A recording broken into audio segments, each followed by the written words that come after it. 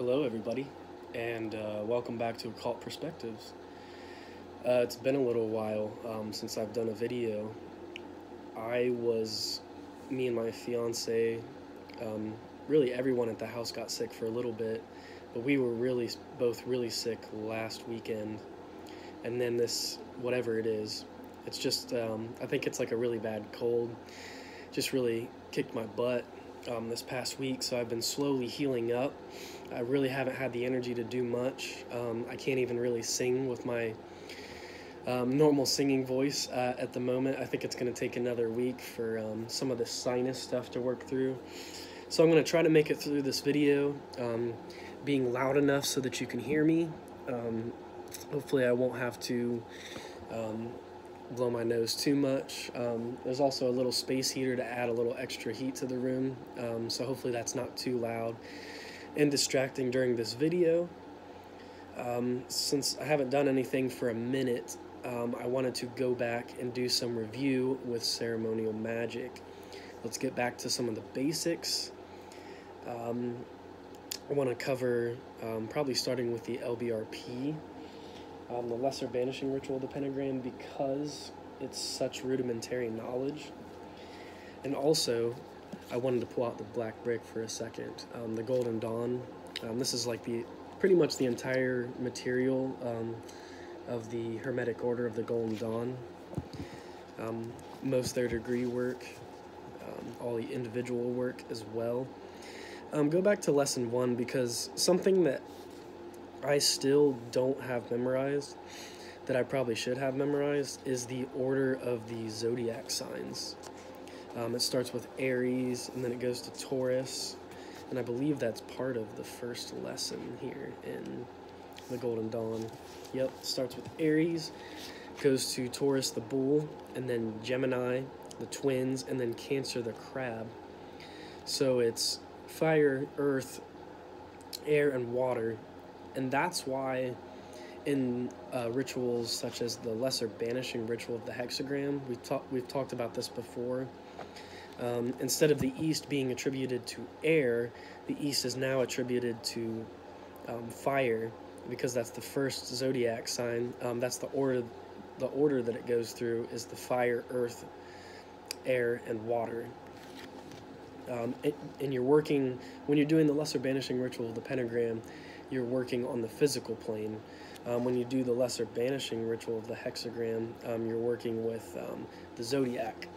So the pentagram ritual is more earth-based, whereas the hexagrams, the east becomes fire, the south becomes earth, the west becomes air, and the north becomes water, to align with this quadruple thing that there is going on here. Because after Cancer, which is the 4th zodiac sign, and you would be able to recall this clearer if you had all these zodiac signs memorized in order, which I don't.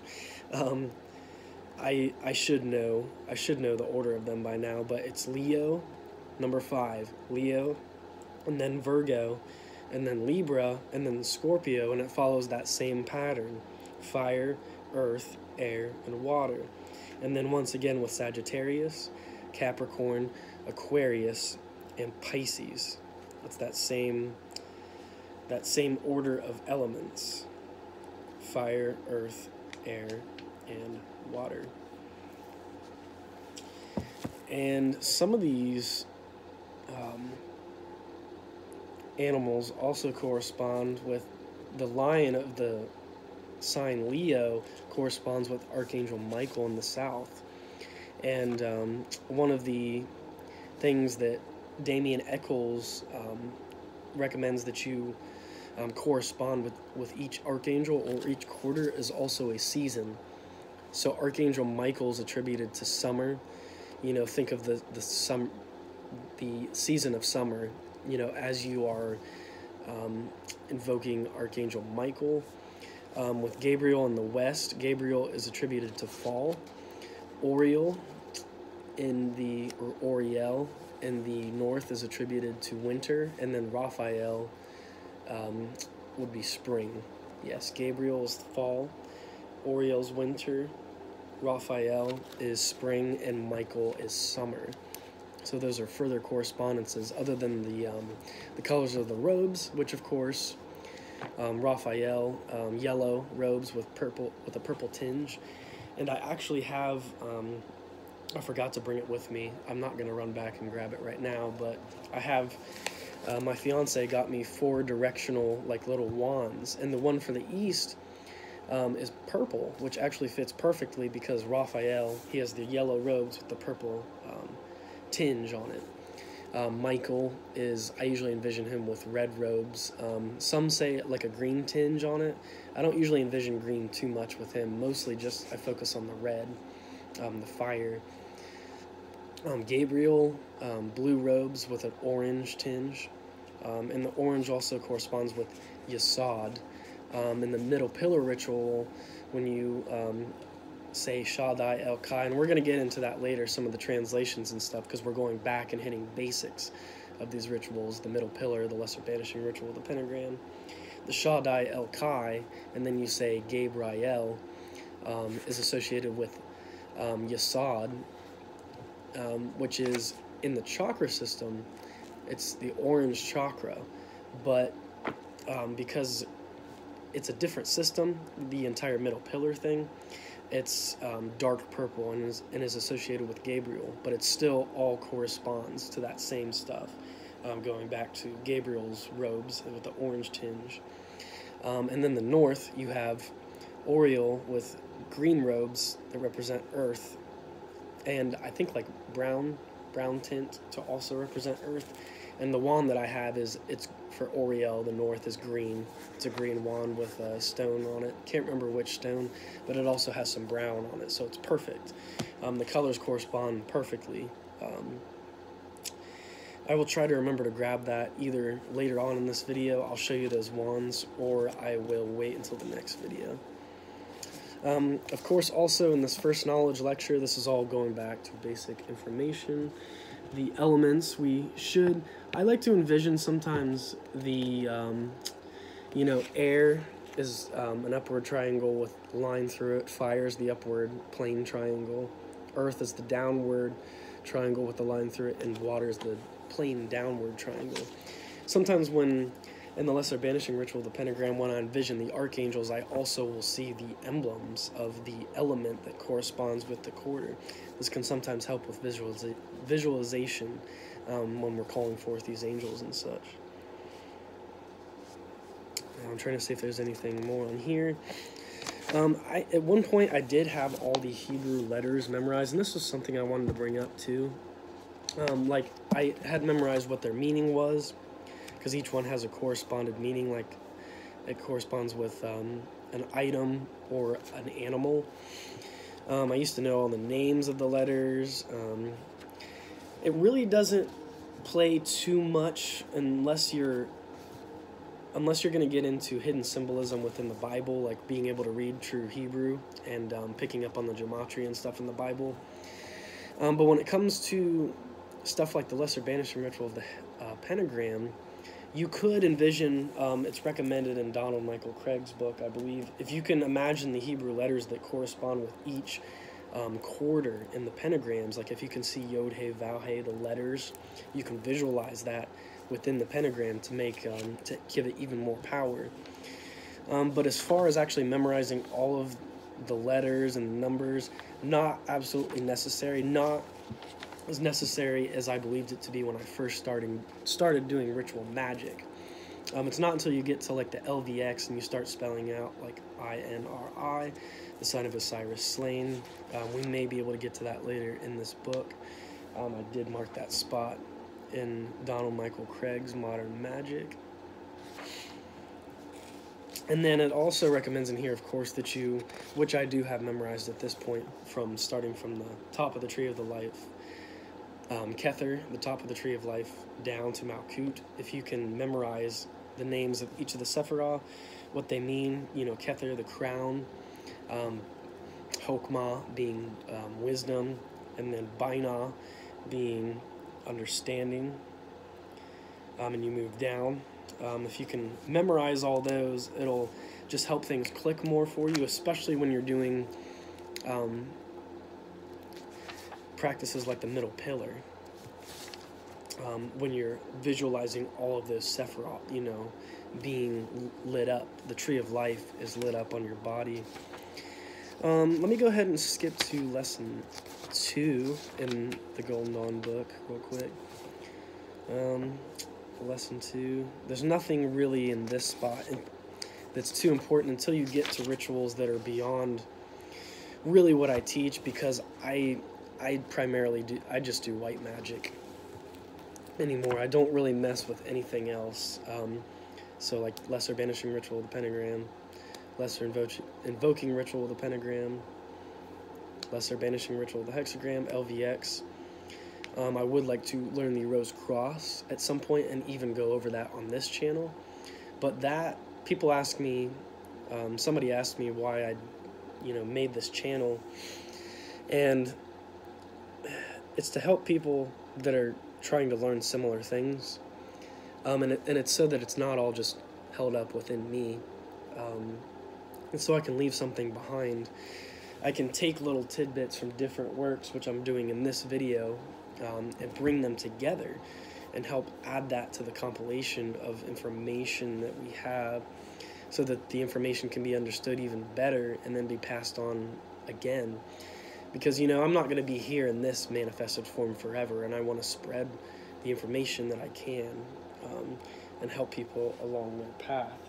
So kind of immortalize this knowledge, which isn't really my knowledge, which has been rediscovered, and I'm trying to pass it along in a positive manner. Okay, so excuse me. So this is the Kabbalistic cross, the translation of this. When you're pulling the beam of light down, Ata means you, or more poetically, thine.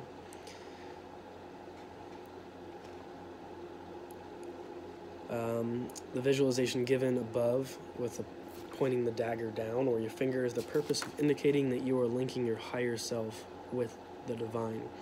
Malkut means kingdom, and the Kabbalah refers to the physical or elemental plane, planet Earth. That is why you should be pointing down. Vigbara means in the power and the glory. When you say Vigdullah, and Le'alam means forever, and Amen. So it's the Lord's Prayer, essentially the end. For thine is the kingdom and the power and the glory forever and ever. Amen. So it's a very powerful statement. You're linking that as above, so below. So it's important to just remember what you're saying, Remember to be conscious and aware of what you're saying when you're doing these rituals. Remember what they mean. I've gone over this in previous videos, but I just wanted to touch back up on it. The sacred god name Yod-Heh-Vah-Heh. It's the letters, Yod, and I wanted to refer back to the black brick because we could go over what each of these means, each letter, the symbol of it. So Yod is hand, Hey, window, vow, pin or hook, Hey, and then Hey was window again. So, and we also know that Yod is archetypal masculinity, so window. The first H, Hey, superior, so Yod Hey, represents archetypal femininity, the Taoist yin, or the Jungian anima. So Hey, I'm sorry, Yod was hand. I said window. So the first one, the archetypal masculinity, hand, that's interesting. Hey, window, is the archetypal feminine. That's interesting. I think there's some deep implications there. I don't think I'd even made that connection before. Va is a pin or a hook. It's physical masculinity. That's interesting. And then Hey, again, inferior. Hey inferior represents physical feminine. And Hey is window once again. Either way that it's used, I believe. So it's all four of these. It is archetypal masculine, archetypal feminine, physical masculine, and physical feminine is what it seems to be. All united. So that's a pretty strong name of God because it's all these forces combined. Adonai is the second God name that you vibrate, and this means it's a very fiery version. I believe it means my Lord. Yep, he said it means my Lord and not just Lord, as some writers say. So it's very personal. You know, when you're vibrating Adonai, it's my Lord. God works with those who try to reach out to God. You know, it's a mutual relationship. We're trying to link ourselves with the divine, regardless of whatever dimension or time space we're in. We're meant to be here. We're meant to have these experiences. But at the same time, if we're not remembering where we came from, if we're not channeling more, you know, positive influences into this world, that's what's going to make the change. You know, that's what's going to do the great work. Moving on, so hey, yay is usually translated as I am, but more accurately, I am what I shall be. Very powerful if you take the I am statements of Saint Germain into account. There's major implications of this. I am unmovable, I am unshakable. You know, the true God is the unmovable God, the unnameable God. He is what he shall be. She is what she shall be. You know, it's even beyond dualities on that kind of a level. And then the final God name that you vibrate in the lesser banishing ritual of the pentagram and lesser invoking ritual of the pentagram is Agla. And this is in Notarikon, because it's an abbreviation for Ata Gibor Leolam Adonai. It means thou art great forever, my Lord, and Adonai is in there. So it's a combination of some other words and Adonai, thou art great forever, my Lord. So I just wanted to go over that again. You know, just remember what those things mean, you know, when you're vibrating them during the ritual. Agla, I think, you know, it corresponds very heavily with the element of earth, and I always try to imagine as I'm vibrating that, my, you know, physical manifestation coming to fruition, because it's the earth quarter to the earth element in the north. So, thou art great forever, my Lord always abundantly is manifest in my life. The Creator, I have such a very unique, you know, connection and relationship with the Creator, and that's what ceremonial magic, especially this white magic, should really do.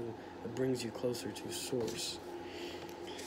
And we were talking about some of the correspondences with the archangels. You know, Raphael carries the caduceus wand. Archangel Gabriel has a cup, a chalice encrusted with gems, surrounded by waterfalls. You know, try to feel the water. Archangel Michael has the sword that is used. It's very similar to the symbolism of the cherubim, I believe, that guard the Garden of Eden. He's this soldier of God, you know, he's the righteous soldier. He's there to keep the evil at bay.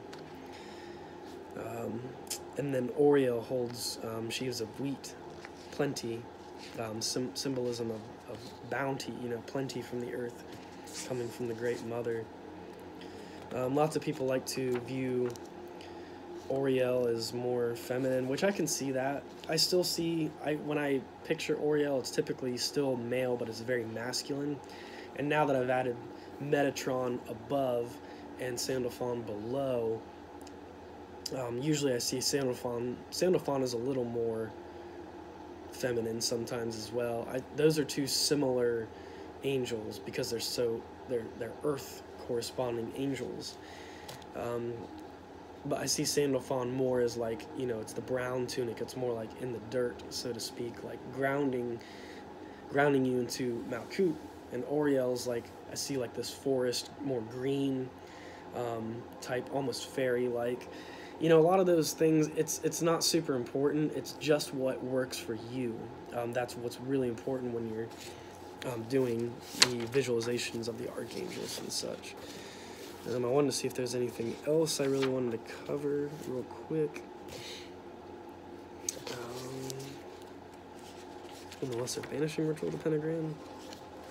Also remember to remember that the pentagrams are typically blue flames. I've tried to work so much on, you know, being able to actually see the blue flame. Some days are better than others. Practice makes perfect.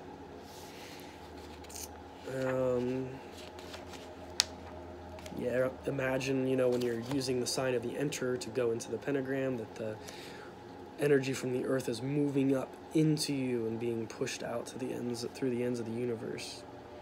You're not supposed to be using your own energy, but use the energy of the universe. Here we go. Draw the pentagram. Be sure to visualize the figure as a flaming gas jet blue pentagram as you draw. Inhale through the nose. As you do, feel energy flow from the ends of the universe through your nose and body and down and out of the bottoms of your feet to the center of the earth. So inhale. As you inhale, both hands should be raised to the sides of your head by your ears. Step forward with the left foot. At the same time, thrust your hands forward so that they point exactly in the middle of the glowing blue pentagram. As you do this, you should exhale and feel the energy come back up your body from the middle of the earth, is where it was before, moving up, out your arms and hands through the center of the pentagram and to the ends of the universe. Visualize the energy as brilliant fire engine red. You should use the entire exhalation to vibrate the God name, Yod-He-Vav-He. Okay.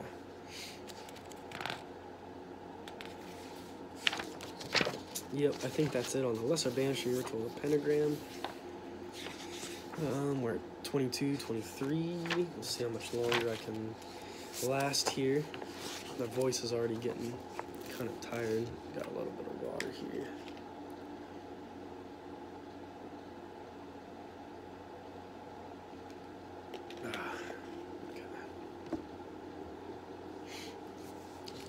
Alrighty. During the middle pillar ritual, hey, yay, when you're vibrating that, remember that that's the same as the West in the lesser banishing ritual of the pentagram, which is I am what I shall be, or I will be,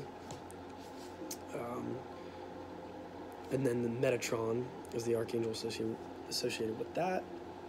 As you pull the energy down to your throat area, it's Yod-He-Vav-He Elohim. So it could be translated to the Lord God, but as we said before, Yod-He-Vav-He is the archetypal masculine, feminine, and the physical masculine and feminine all combined, plus Elohim, which, as if you've watched some of my previous videos on the Bible, especially in Genesis, the word Elohim is usually translated as, in Hebrew, as feminine plural, which is interesting because in the beginning, God, the gods, plural, which would really be goddesses if it's feminine plural, created the heaven and the earth. So there's some discrepancies and stuff there. But overall, it translates to the Lord God. So these are all just basically different ways of worshiping this divine source, and you're calling the energies down into your own being. So it's like you're becoming one with this divine source. That's how we really take on the properties of Creator, is by praising the Creator.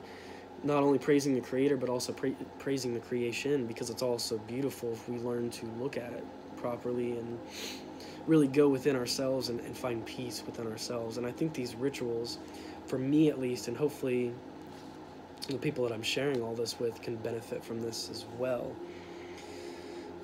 So Yod-He-Vav-He Elohim, as you pulled it down to the throat, means the Lord God. I did not look up, however, the name that you associate or that you can vibrate at the throat. It's the Elexarpe Komananu Tabe Tuim. I don't know what that translates to, but it's from another language called Enochian or Angelic, Donald Michael Craig says. Of course, I'm reading out of Modern Magic right now. I've used this book so many times before. It's such a great one to go back to. As you move down in the middle pillar from the throat to this, kind of the chest area. For a while, I was pulling the energy down too far. I was thinking it was more associated with like kind of the gut area, like where the solar plexus is and the chakra system. But it's more up in the chest, like right in here is where you should have, where it shows it in the picture too, in the book. Yod He Vav He Eloav Da, and I like to envision this just as this bright sun, and then this is when you invoke Raphael as well, and it translates to, here we see Yod He Vav He again. It's Lord God of Knowledge, is what the whole thing translates to. Moving down to the sacral chakra region, which is we envision in the middle pillar ritual as the dark purple, Shadayo Kai, means the Almighty Living God.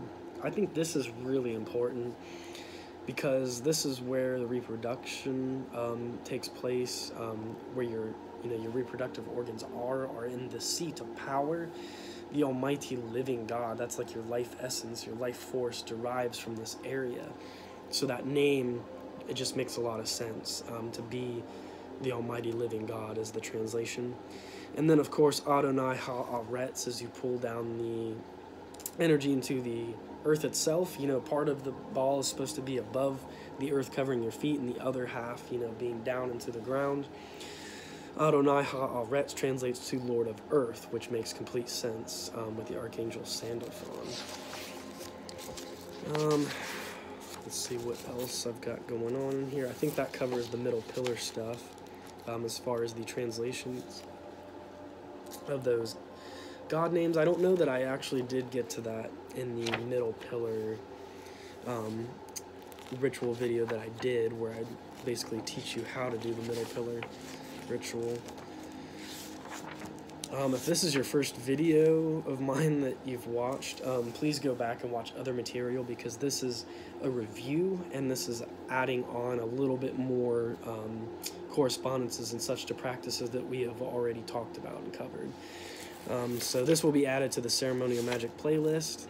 That's what most of my audience seems to be based around, is those get the most views for the most part. So I kind of want to stay focused on that. In a lot of the videos, figured it would be good to go back and cover this material again. So this will be added onto the Ceremonial Magick playlist, but go back and watch the other videos if you have not watched those. Okay, so in the Lesser Banishing Ritual of the hexagram, the name that you vibrate at each hexagram as you go around is Ararita. And this is another notaricon, because the entire phrase is pretty long. It's Echad Rash, Echudo To Rash, Yechudo To, Temer Ato Echad. As always with translated Hebrew in this book, the CH in this phrase is pronounced like that in the Scottish word lock. So I wasn't really pronouncing that right at all.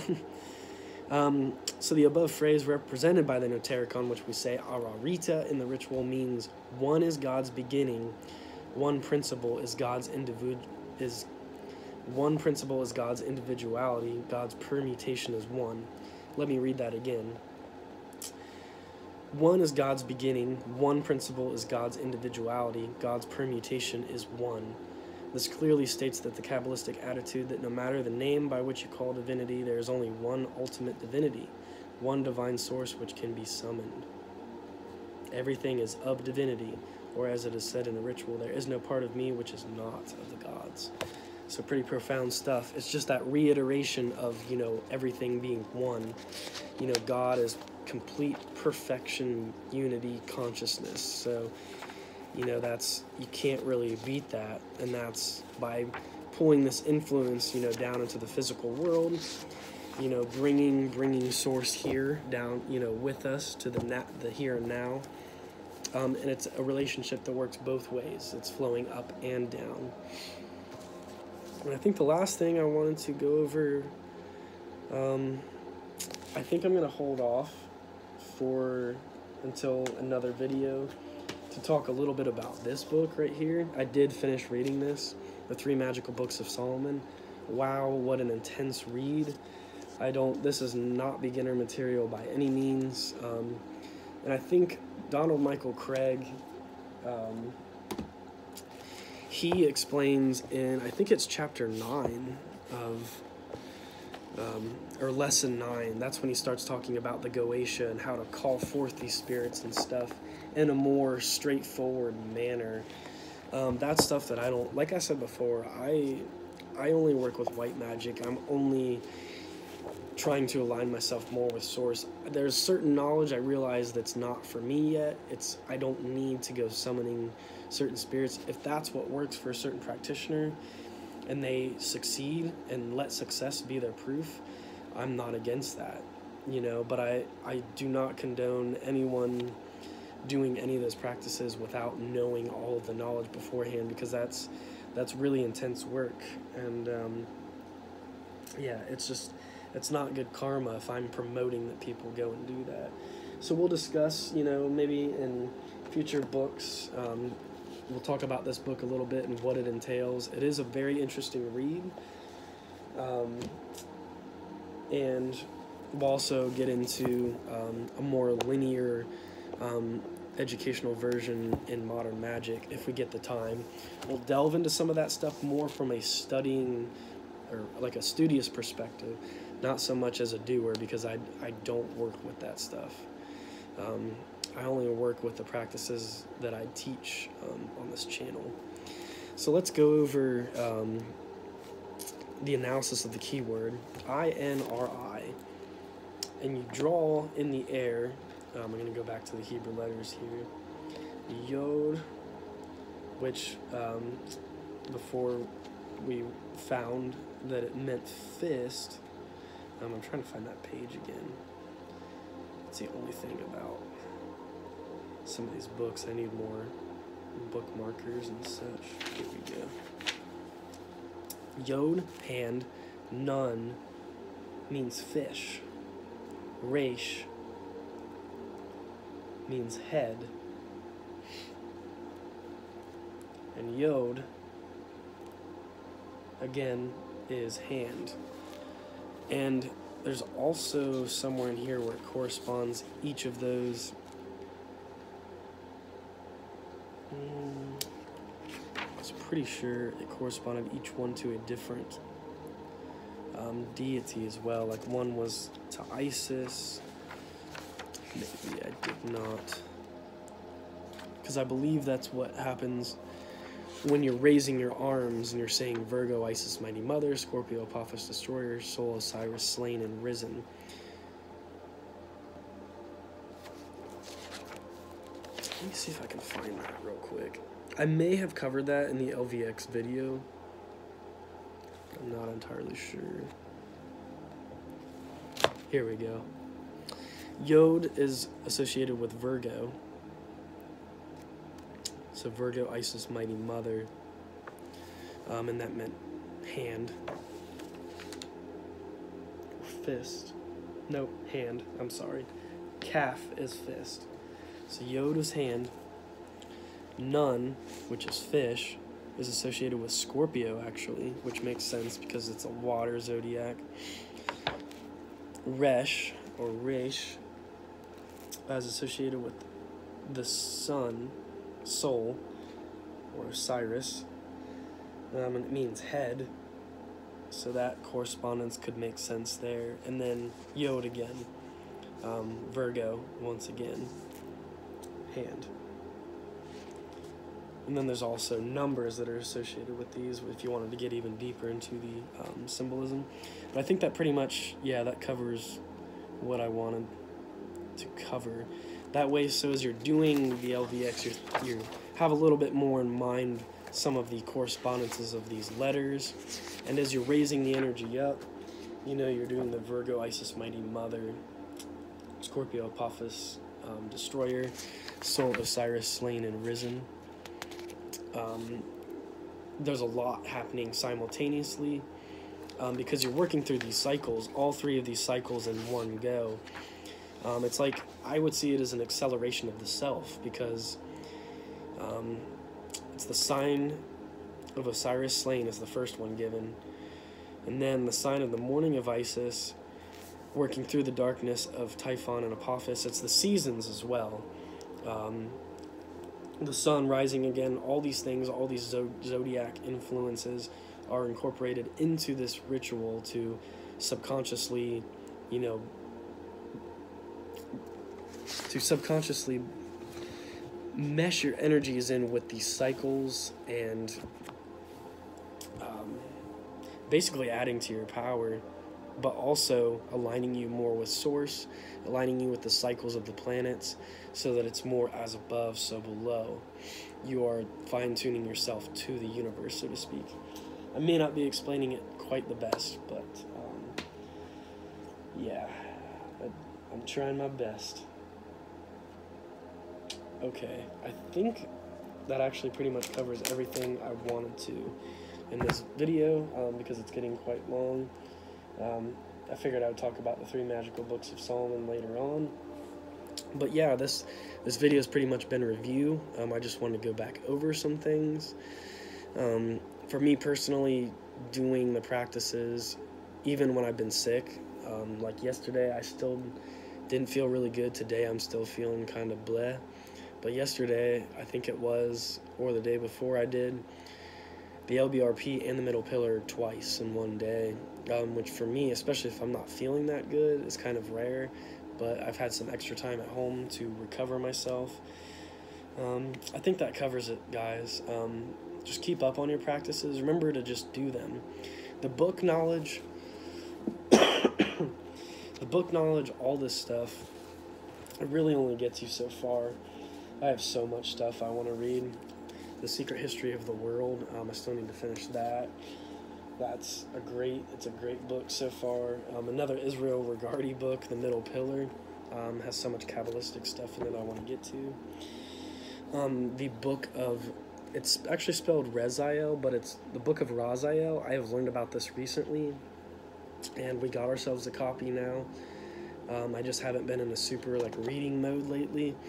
But it's essentially the book that was given to Adam and Eve after they were kicked out of the Garden of Eden, because Raziel, the archangel he's the keeper of secrets, and the archangel associated with the Sephiroth Hokmah on the Tree of Life, wisdom, he felt bad for Adam and Eve, and it was the knowledge to redeem them, to bring them back to the state of grace.